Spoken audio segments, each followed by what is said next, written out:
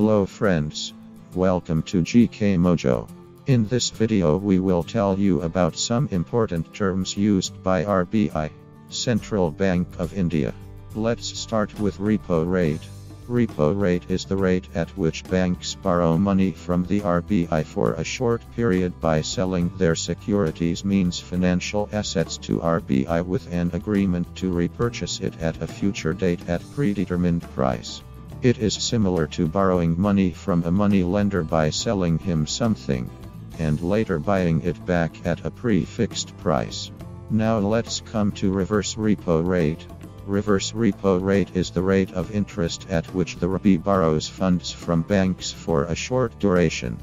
The banks deposit their short-term excess funds with the central bank and earn interest on it. It is kind of reverse of repo rate.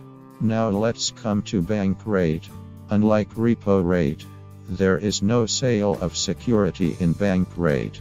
Bank rate is the rate at which banks borrow money from the central bank without any sale of securities.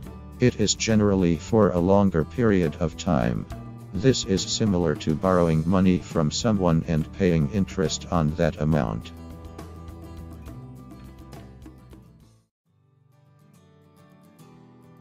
Now let's come to cash reserve ratio. Have you ever wondered what happens to the amount that you deposit in bank? It is used by banks to earn money by investing or lending it to others. House loans, personal loans, etc.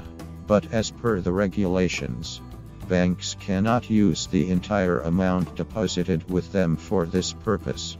They are required to maintain a percentage of their deposits as cash. So, if you deposit SR/- in your bank, then bank can't use the entire SR100/- for lending or investment purpose.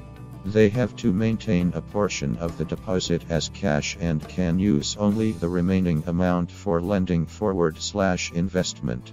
This minimum percentage, which is determined by the central bank, is known as cash reserve ratio. Now let's come to statutory liquidity ratio. Apart from keeping a portion of deposits with the RBI as cash, banks are also required to maintain a minimum percentage of deposits with them at the end of every business day, in the form of gold, cash, government bonds or other approved securities. This minimum percentage is called statutory liquidity ratio. So friends, this was all in this video. I hope you liked it. Subscribe our channel for more informative videos.